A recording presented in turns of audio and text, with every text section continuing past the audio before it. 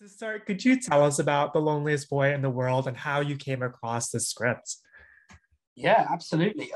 So we were given the script by Piers Ashworth, the writer, and yeah, I read it as a director, and Matt, producer, read it and kind of just loved it straight away. It was kind of right in my wheelhouse of things that I enjoy and things that I like, and then quickly realized that the film was actually originally written in the 80s, and Piers wrote it with Brad Wyman and Emilio Estevez in the Mm, 80s. The script was optioned and developed for the best part of 40 years, but never got made, and it almost got made a few times. So from my perspective, it was great to see the movie being made, but there was an additional pressure to kind of do these guys and their story justice. great answer. A perfect segue to this next question. But this film feels like a love letter to classic 80s films while also bringing something very unique. How were you able to toe that line, and where did you draw inspiration from as you brought the story to life from the page to the screen? Yeah, good question. I think very much I was very aware from the start that, like a lot of 80s movies, that the film, it kind of crosses genres, which is obviously less common these days, and everything seems to be more kind of genre specific. So I knew that was always going to be a challenge because there's comedy in the film, there's drama, horror, there's kind of fantasy, there's a bit of everything in there, Yeah. which I think we definitely associate with, particularly movies of the kind of late 80s, very early 90s. So my approach really was to try and do the story justice, and at the same time, you know, really not forget, even though we surround all these crazy elements, not forget that the story is one of a young man who's dealing with grief, and kept going back to that all the time, and trying to focus in on that, because everything else that surrounds it is the packaging, but ultimately it's a different way of telling a story of how somebody who's isolated deals with the passing of their mother. Yeah. Not only are you blending all these different genres together, it's visually stunning. Is there a particular scene or sequence that you're really excited for audience to see when it drops? Good question. Which one do I really like? I really like the first time Oliver goes to the graveyard. So like when he kind of makes the decision, and he kind of goes, I like that sequence a lot. And I like when he goes back the second time, and he speaks to Hero, who's just motionless in the chair, and he says to him, I really got to do this, Mitch, and it goes, that whole sequence I really enjoy as well. I really particularly like the stuff at the graveyard. You actually started your career off as an actor. What has that transition been like, going from being in front of the camera to now behind it?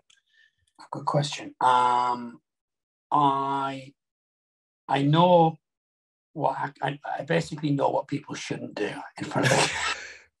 That would be my answer to that. I kind of just, maybe the front of the camera just kind of happened really, and then my kind of aspiration was always to be behind the camera. Mm. Um, so I just think that it definitely helps me to I think understand the process and the challenges that an actor has. And I think the same, I just very few weeks ago wrapped producing a film, and I've been producer on a bunch of stuff, but at lead producing a film, and that gave me, again, the same thing. It gave me a different perspective from a producer's perspective than being a director. And I think it's just every time you jump across, you see that you understand other people's roles, and you understand the compromises that you sometimes need to make to be part of a team, I think. Yeah, great answer. And how beneficial would you say your experience in front of the camera has been as you've collaborated with this set of actors, which is like a nice blend of established and up and coming? Yeah, I think my main thing is I've learned. I always thought, as an actor, you don't really want to be taught. Your basic craft is that of an actor, as an actor. So when my approach as a director is never to tell an actor how to act, and I don't do it like this. Mm. Do it like, that's wrong, this is right, because it's so subjective. So my kind of the thing I've always tried to maintain as a director is like, you cast people, and by casting them, you trust them to do the job. You don't need to micromanage them. You don't need to, like, they're capable of doing that job. and they will do it well. And my job is simply there is to simply slightly tweak and slightly enhance that performance. But ultimately, it's their job and their responsibility, and you have to trust them to do that, I think. Yeah, you also make a little cameo yourself in the film. How did that come to fruition? Um, I just, I just like doing it. I just think it's just funny. But it was like I didn't really look like me. Yeah. I remember I sent a picture to my mother, and she was like, "Why are you sending me a picture of this guy?" And I was like, "Oh, it's me," and it didn't look like myself. And I just always think it's fun. But the problem was doing the scene was Hero is obviously just like this on the sofa, like pretending to be dead, and Hero the whole time was like, I can't, this is ridiculous, Martin. Like, you were just all laughing the whole time because the entire sequence is ridiculous. But it's just a bit of fun. I enjoy doing it. Reviews for the film are slowly coming out now. It's been incredibly well received. What do you think is resonating most with audiences? What do you hope they take away? I just hope that I hope that they enjoy the film and go on the journey and laugh in the right places, cry in the right places, are Yeah. engaged in the right places, and ultimately, I think just that very simple lesson, of not just because somebody's different, don't judge them because you don't know what is going on in their life Yeah. behind those doors. I think it's something that I think a lot of us have done and are guilty of doing at some point in our life, judging someone when you don't know the full story. I think. Yeah. Perfect. So I got this next question too. But there's so many universal themes that this story touches upon. Why do you think this comedy slash horror genre lends itself to this type of storytelling?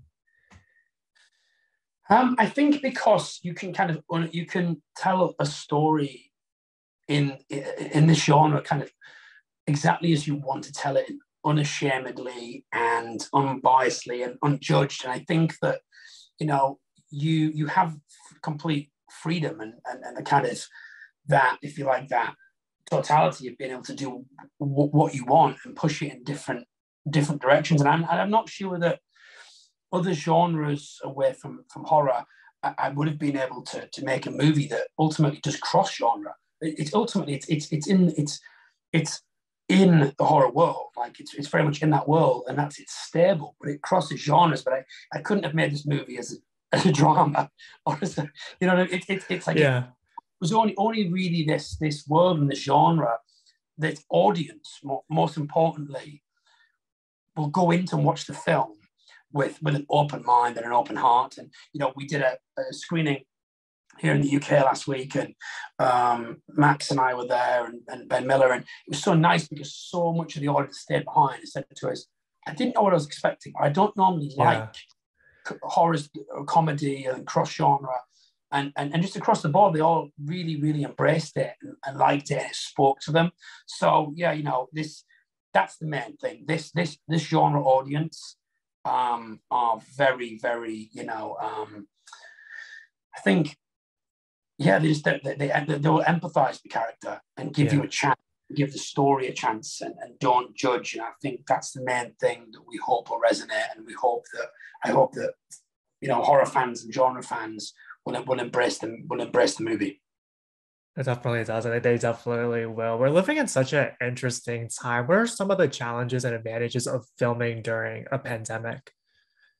Good question. I mean, I think absolutely that was kind of challenges and advantages. There's an advantage to shooting in a location where nobody's there, so everyone's locked down, but then also nobody's there, and it's weird, and it's like Yeah. it's odd being in a town centre or somewhere and there'd be nobody around, and we shot the film when there'd only be like one shop open like in the town, and like nothing was open, pubs were closed, everything was still closed. So it felt weird. It kind of felt like, to me anyway, it made me as a director feel a bit more relatable to all of the story because we kind of felt Mm, isolated as kind of yeah. all of in his world. So I think there's definitely some kind of authenticity to the filmmaking, I think, that we perhaps otherwise wouldn't have got.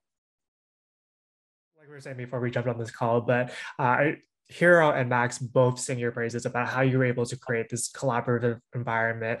How did you build the trust with your actors so that they can take agency over their characters?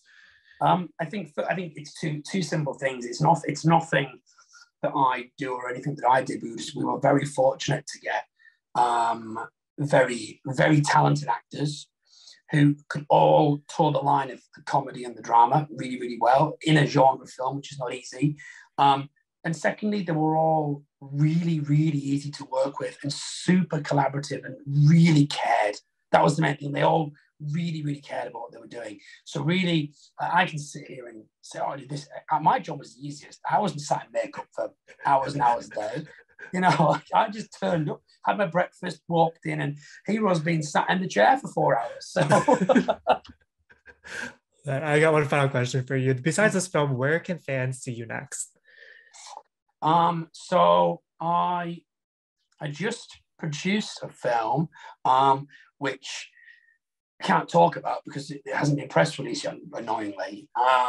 So that was a genre movie, a really, really dark psychological genre movie, actually. And the director did an amazing job, and again had an amazing, amazing cast. And then I'm directing a comedy in January, which actually audiences will be able to see as soon as I think like next September. It gets released pretty quick after we shoot. So yeah, that's what I'm doing next, to comedy.